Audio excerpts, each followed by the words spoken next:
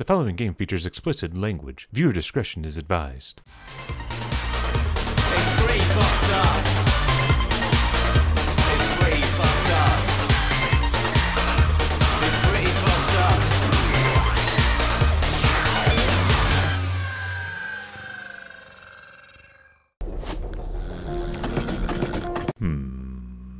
It appears as if the train has rattled open our inventory. Hell of a start to this part of the trilogy. After all, we are a different character now. We're the doctor dude. And the wicked shall hold their tongues. So it sounds like the doctor snorts up a rail, then he says something peculiar. Or he's just reading a line out of the book, the pulp novel that Alex gave him. So anywho, he's awake now, so let's wander around the train and try to figure out what the hell we need to do to progress in this game. But first things first, let's get this guy's name by finding his identification card in his carry-on. What do we have here then? Wallet. Yes. Dr. Lang, curator of the Chronicle Museum. That's me, all right. So now that we know this character's name, we can start to learn about his motivations. In particular, this man wants a drink. Let's go stir up a drink or two. Maybe something strong is in order. Clear the head. So we got the character's name, we got his motivation. All we need now is a reason for him to be on this train. Okay, I'm Dr. Harold Lang. My destination is Augur Peak Island. I'm on this train to...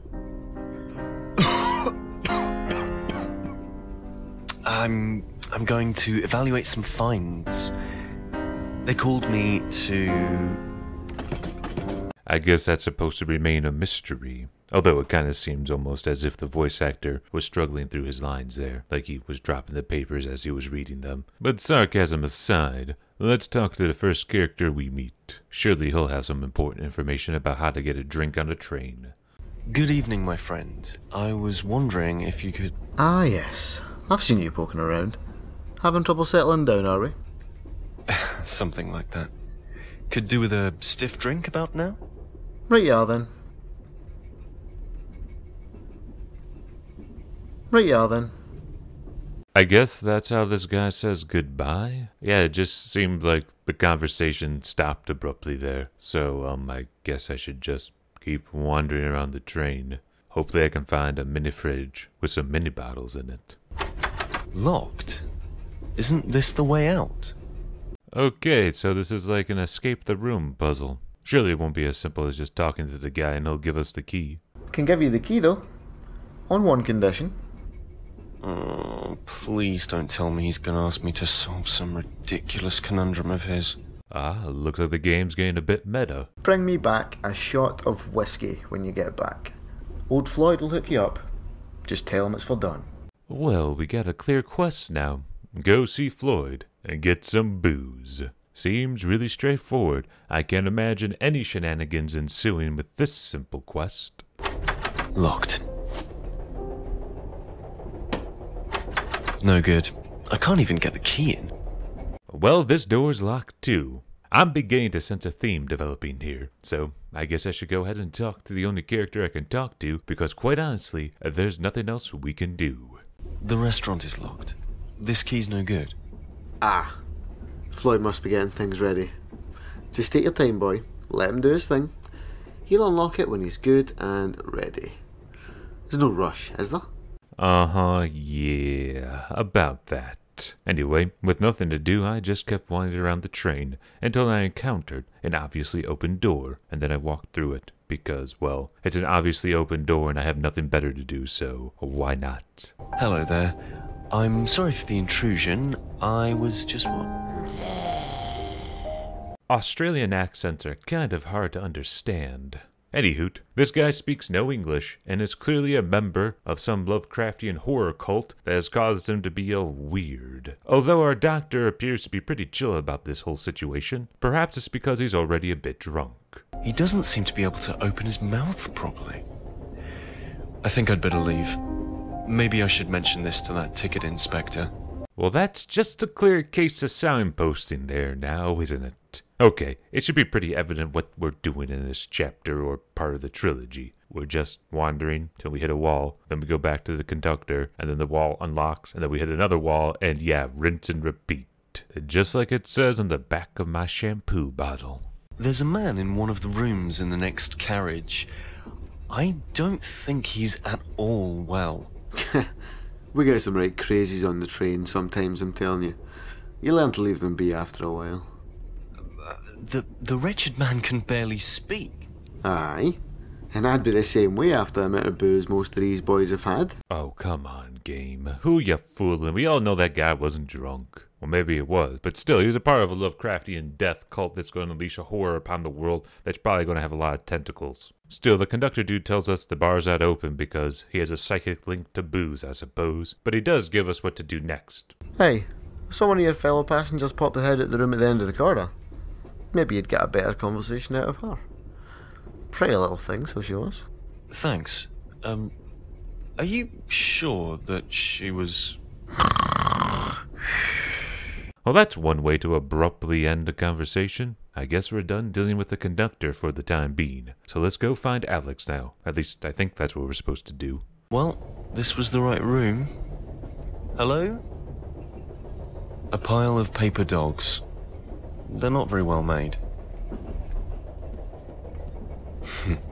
As a child, I used to make origami like this. Where's the girl that ticket collector claims to have seen? I'm sure she won't miss just one. Could she be... Nothing. But that sounded awfully like a door unlocking in the next carriage. Is Floyd ready for business? My God, this man must have dog-like hearing. So, yeah, let's go get some booze at last. Good evening. Floyd, is it? Pretty sure the guy's name's Abe. Ah, Mr. Lang, how nice of you to join us. It's Dr. Lang, actually. But who needs formalities in a place like this? Quite. I suppose you're here on business? Business? A drink, Mr. Lang. That is what you're after, is it not? Damn, Abe is a pushy bartender. Maybe he has some quota to meet and he's nervous because there's only 4 people on this train and that's not gonna make it. I'd better not stay. Your ticket collector, Don, I think it was, has tasked me with procuring him a glass of whiskey. Ah, yes, he did leave his hip flask here, thinking about it. It's right there on the bar. This one's on the house, Mr. Lang. So yeah, we just pick up the flask, go to the conductor, and everything's hunky-dory and we make it to the island with no problems at all. No, that's not gonna happen. You see, we're gonna have to reveal some dark secrets about this doctor before we can actually progress any further on. Because this is psychological horror, and this is the psychological part. Better hit me with another. Excess is the path to ruin, Mr. Lang. We wouldn't want you to go before your time, would we? I think I can manage just one more drink. That's what they all say, isn't it, Mr. Lang? Just one more for the road? I can handle it. Never had difficulty driving before. Yeah, who didn't see this coming? Character mentions alcohol. Turns out there's some tragedy associated with him drinking too much booze. God damn, Floyd, you always were a preachy son of a bitch, weren't you? I think you're quite mistaken, Mr. Lang. We've never met, you and I. I just don't want you to do yourself an injury. I can handle one more goddamn drink, you stupid bitch. Yeah, the doctor may have had one too many, because things are escalating here pretty rapidly. Just stay out of my way, and I'll stay out of yours. That's right, Mr. Lang. Let it all out. There's a good little puppy. What the hell? What did... Shit. I need to go, Floyd. It's been a pleasure, as always. Aren't you forgetting your promise, Mr. Lang? Whiskey. For Dawn. That was pretty weird, but the strangeness isn't done quite yet. What the hell is happening to me? Oh, my head. I can't think. Oh, Mr. Lang, that pale man you met. I think he just wants a best friend. Perhaps you're not quite what he's looking for? You are, after all, blind drunk. Is it really a bad thing not to be friends with a crazy Lovecraftian cultist? But still, we should confront him about it, because nobody should not want to be our friend, god damn it. Worth a try, I suppose. Hey, sir, this isn't quite man's best friend, but... Hey, yeah, it's kind of like we had an inventory puzzle there. And speaking of puzzles, there was one before this where we had to figure out our pin number, but it's just pretty much look at the only set of numbers you have, and yeah, it's the pin. Not really worth talking about, but I just did that. That seems to have done the trick. I think he wants me to open it. There's an engraving here. And there's also kind of a puzzle here. Basically, all we need to do is click on the only thing we can click on, and eventually this box unlocks. It's open. Oh!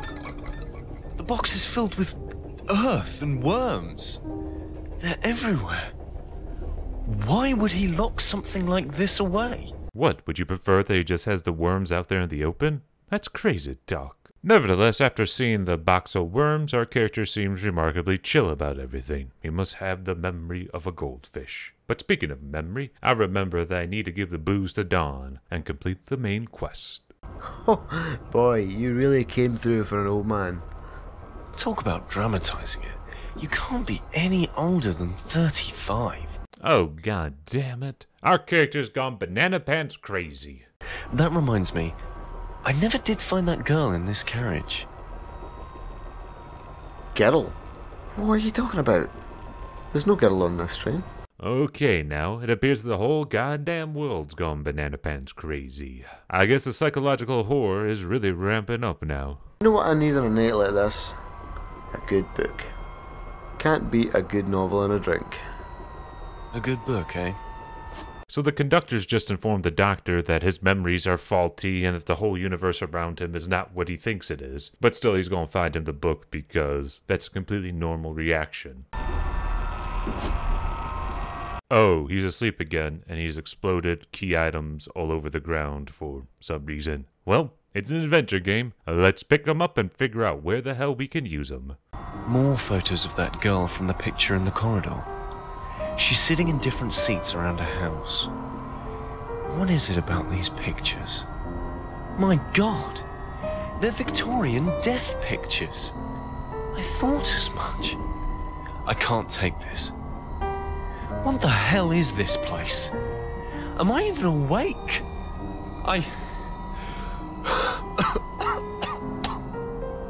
Things are getting really weird now. Can we connect the dots? Why are there Victorian death pictures of Alex? What the hell's up with this train? Where is everybody? Why is the conductor now luggage? I don't want to. I don't want to see. Oh, God, get me out of this place. What have I done? Well, you may have dropped some LSD or something pretty hardcore, man, because you appear to be tripping balls. For real. Shit's not done getting weird around here.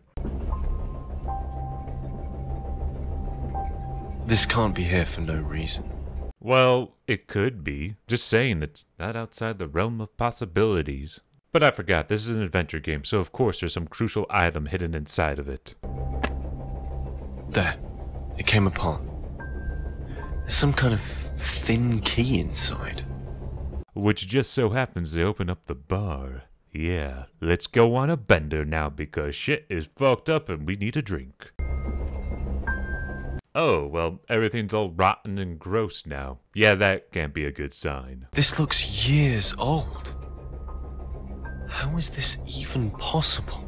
Well, it's a horror game and anything's really possible. But yeah, we're pretty much screwed. That should be obvious now. We're on a train that seems to be running for eternity. Years have passed, everything's rotten and gross and kind of horrific, I suppose. Yeah, this isn't going to end well for our dear Dr. Booze-a-Lot, is it? I'll just slide it open. No. No. Dear God, what is this? Yeah, as I said, it's not going to end well. Earth. Nothing but earth pressed tight against the window. This can't have just happened. This can't be happening. Well, it may or may not be happening. We don't really know what the hell is going on. But that dirt does seem rather real. I can't breathe. There's no air.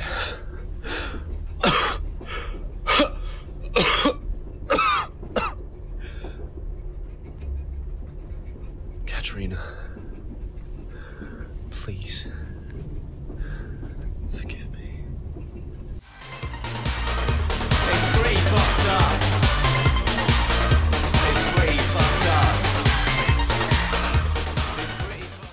So Dr. Boozington is now baggage, which I guess means he's dead, or maybe not.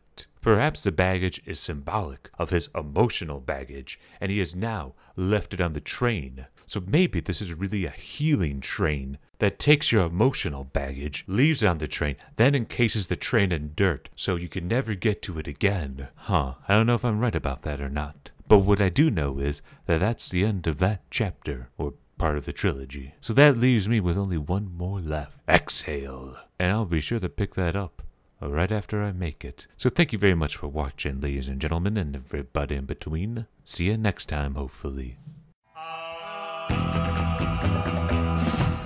Subscribe!